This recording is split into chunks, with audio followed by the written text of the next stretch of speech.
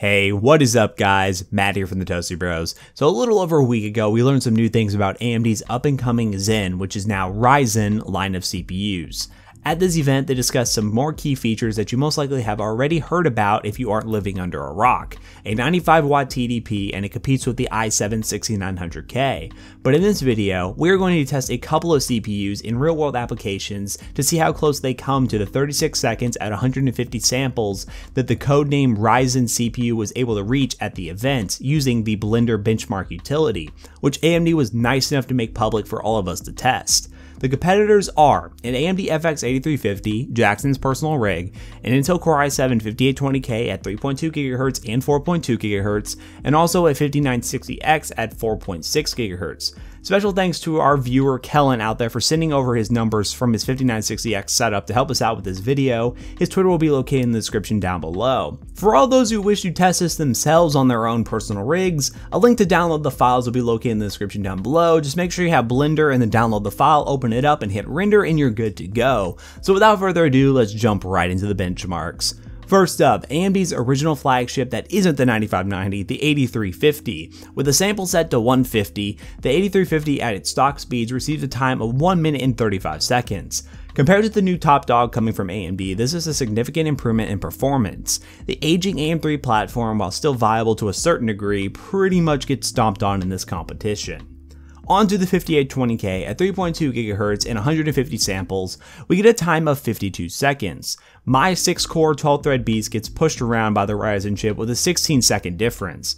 Once overclocked, however, to 4.2 GHz, we do get a time of 42 seconds, which is much more viable and shows that this chip is on par with more X99 platforms. The thing is that it's very big to mention here is that the advertised TDP of the AMD chip is 95 watts compared to the 5820K or pretty much any other X99 chip for that matter with a 140 watt TDP. That is really impressive to see the efficiency coming from the red team, something that they have been the brunt of the joke about for the past few years, using your AMD CPU as a house heater rather than a gaming platform. Lastly, we have the 5960X, which at 4.6 GHz we get a time of 28.9 seconds, a time that actually beats the AMD Ryzen chip. One thing to note is that the chip is running at an overclock frequency, of course, and the AMD Ryzen chip was running at only 3.2 GHz. We don't have an overclock numbers yet of the Ryzen chip, but with a few simple things in mind, the 5960X, an 8-core 16-thread chip, is pretty much equivalent to the 6900K of modern day, the $1,000 chip that they compared to, and it really shows that the numbers are pretty much accurate, and I would be willing to bet if you overclock the Ryzen chip to the same frequency, they would be pretty much on par with each other. So really the numbers that AMD has provided seem to be pretty solid and on par. I wish I had an actual 6900K to test this with, but unfortunately I don't. But thanks to an avid viewer, we do get relatively the equivalent in performance that the 1600K would be able to bring by testing a 5960X.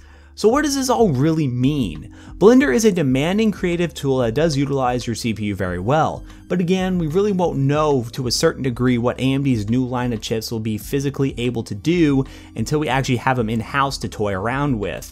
The future is bright from AMD, from what we can see at least, and coming back strong and possibly shaping up the CPU market into one that's going to be much more favorable for the most important entity, the end user. So hang on guys, this is going to be a lot of fun for us enthusiasts. So I hope you guys enjoyed this video. If you did, leave a like down below and comment what you think. If you want to see more content from the Toasty Bros, be sure to hit the subscribe button and check our Twitter so you can see new updates when things go live. And I hope to see you all in the next video. Peace out.